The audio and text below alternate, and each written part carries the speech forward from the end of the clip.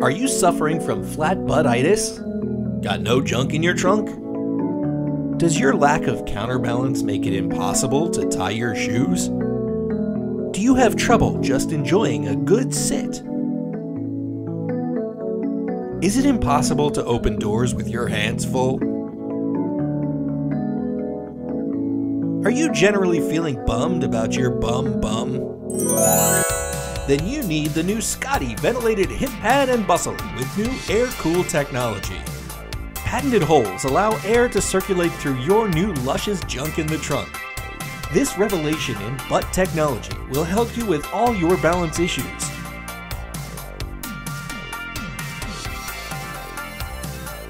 Sitting problems are a thing of the past, as it gives you the perfect smooth silhouette.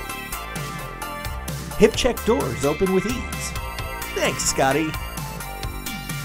But wait, there's more. The Scotty Ventilated Hip Pad makes an excellent sun visor, a perfect saddle pad for your dog, and the coolest fashion accessory of the year.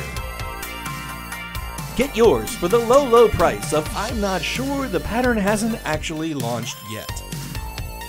Hey guys, it's Robin here, and I was lucky enough to be one of the pattern testers for the new Virgil's Fine Goods pattern, and I thought I'd show you how I made it and give you my thoughts. The first step in any e-pattern is to tape it together and cut it out. I had no issues with aligning the pieces or printing. I'm using the cotton poplin bedsheet for my fabric in the interest of using what I had. A certain assistant put a hole in the sheet, so I'm salvaging the rest of it. Then I traced all the lines for the quilting, grommets, and seam allowances. I wanted to point out here that the darts are different sizes. Some go all the way through the bottom quilted lines and some do not. Before we can sew the flat pieces together, the first step is to sew the darts. You fold them right sides together and sew from the outside edge to the inside edge. The next step is to pin the waist ties into the corners. I used twill tape, again what I had on hand, and I wanted to make sure they were extra long so I could wrap them around the front and tie them under the bustle to avoid a knot in the front. I sewed around all the pieces right sides together, then clipped all my seam allowances and turned it right sides out through the opening in the center edge. My one comment as a pattern tester is that this opening is kind of small, so if you have big hands, you may want to leave yourself another inch. I then pressed it flat and top stitched right next to the edge.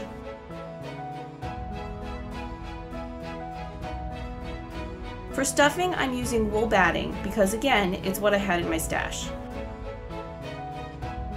I cut strips down and fed them into the bustle, pushing them towards the outside edges and pinning them into place.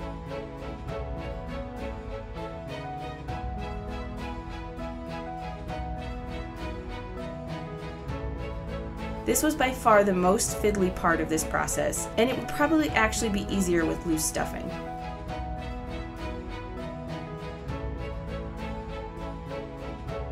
Then I sewed the quilted channels that are on the bottom edge. These help with a nice tapered shape so your butt doesn't have a shelf that just drops off. This pattern calls for grommets, which I loathe, and did not record myself hammering in as there was a lot of swearing and they're all mangled, as I can't be trusted with grommets. If I make it again, I'll just tuft the whole thing. They're really not worth the trouble. I pulled apart some of my batting into loose bits and stuffed her full, and pinned the opening closed. Then I tufted it on the marked spots by hand sewing through a spot twice and tying it off.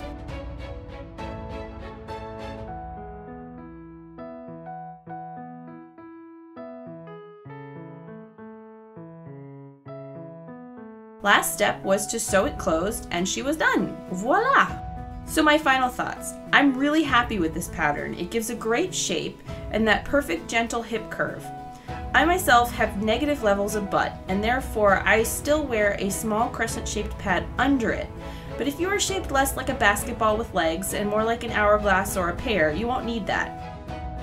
Thanks for liking, commenting, and subscribing, and please be sure to check out Amber of Virgil's Fine Goods on Instagram and on Etsy, where you can buy this pattern. Thanks so much! Butts.